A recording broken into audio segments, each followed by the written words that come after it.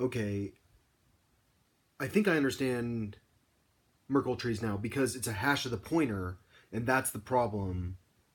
Because the hash of the pointer, how can the pointer by itself be enough?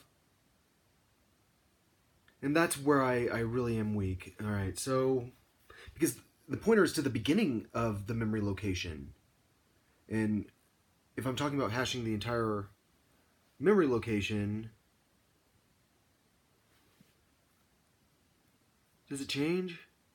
I don't think I understand. I try to do things I don't understand, and then I look stupid, and I try to do things that I shouldn't.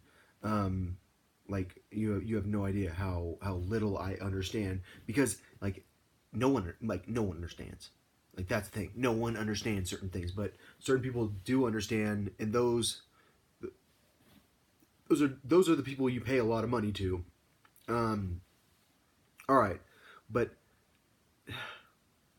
I'm really confused because the pointer, because if you hash the pointer, it because if it changes, then it changes all the pointers, and that's why.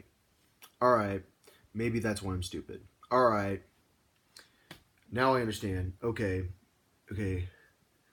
yeah, that was like a very stupid mistake, even without considering the PKI problem.